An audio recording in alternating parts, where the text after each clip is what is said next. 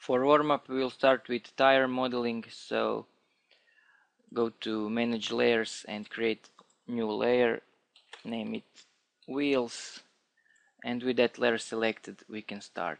I will use this image as a reference and also this one for this part here. So with Alt W zoom in and go to create panel and create one box, something like that.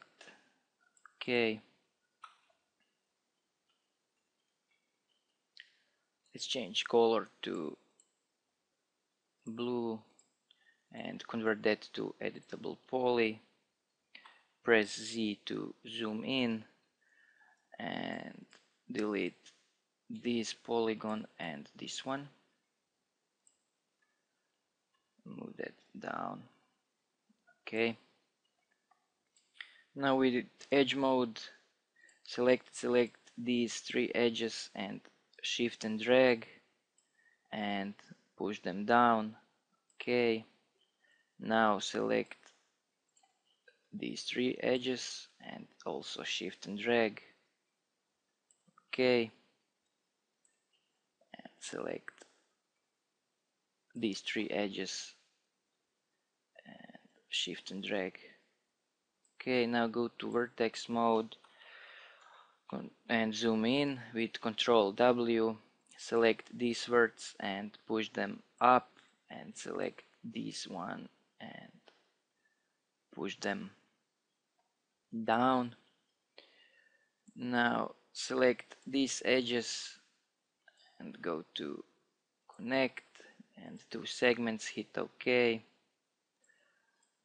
Now select these verts and push them down, also these.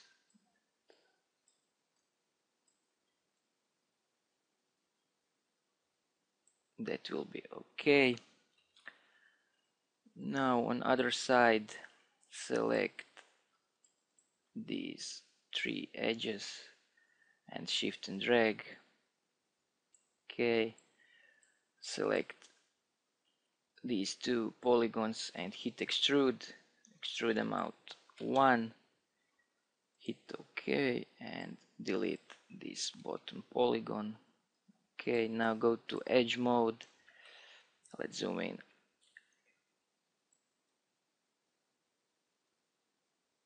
Okay,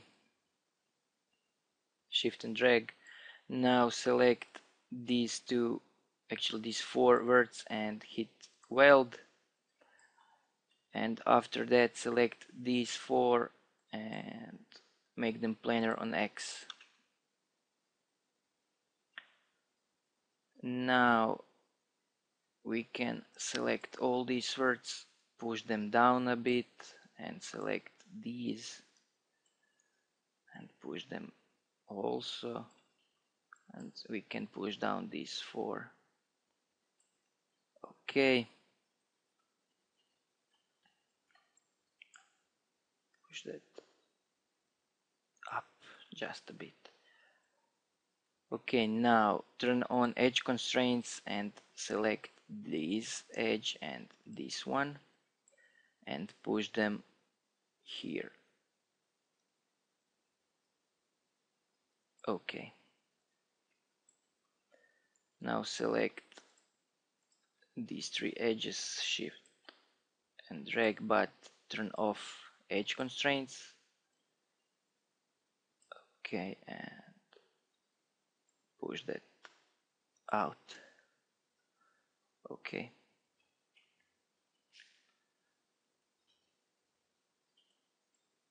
now select these three edges and shift and drag, something like that. Now we need a few support edges to hold our geometry when we apply turbo smooth. So go to edge mode, select this edge, hit ring, connect with two segments and pinch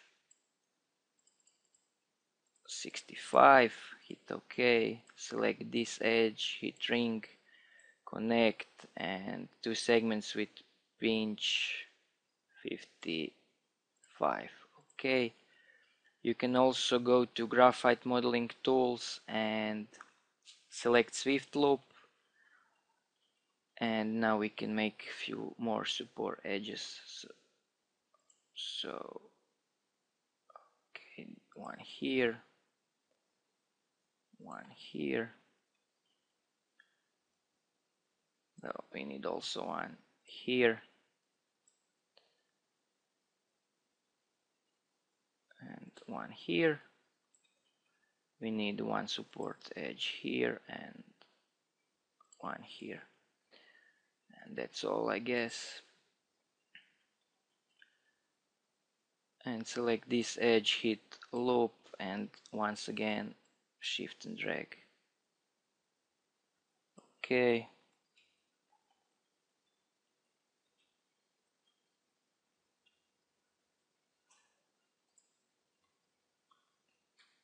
Now we can zoom in and shift and drag,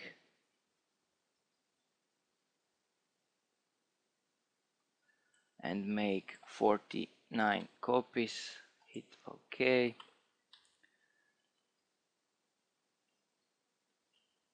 Actually undo that once again. Okay, now make 49 copies. Hit OK and select this object. Go to attach, click on this little box here and select this one and hit attach.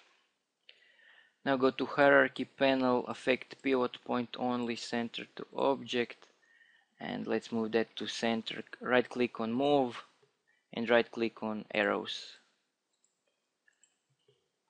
Let's zoom in. Now apply bend modifier, angle 360, direction -90, and bend axis Y. Okay, and let's zoom in down. Okay, and now adjust angle value. Okay, maybe 0.3, 0.2, 0.25. Okay, now collapse all and go to vertex mode and hit Ctrl A to select all verts and hit weld.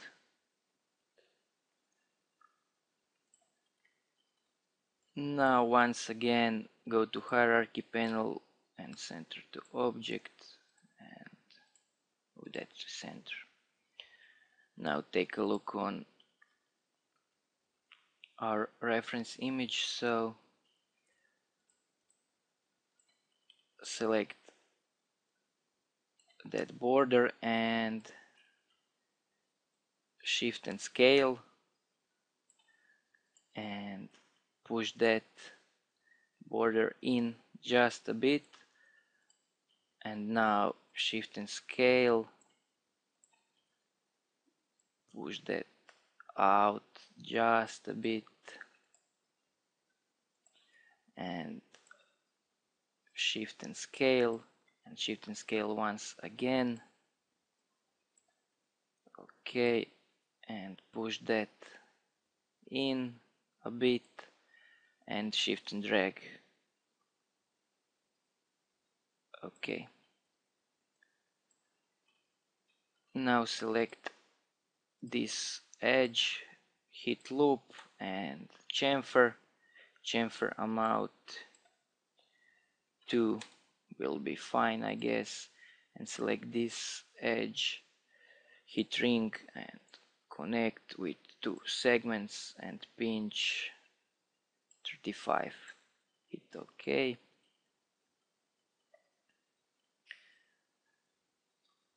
Now select these edges, hit loop and chamfer, but something small 0.15, I guess. Okay, and let's see what we have. Applied turbo smooth.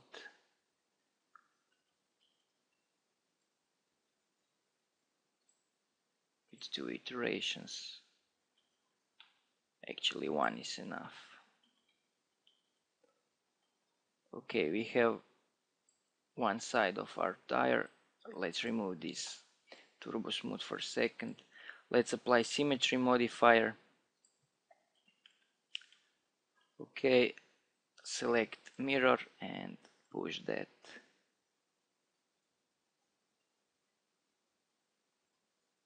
out.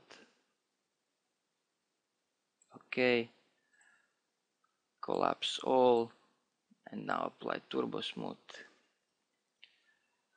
and our tire is here. Of course, you can also spend more time and add more details, but for purpose of this tutorial this will be okay. Okay, now we have our tire, and in next part we will try to model our rims.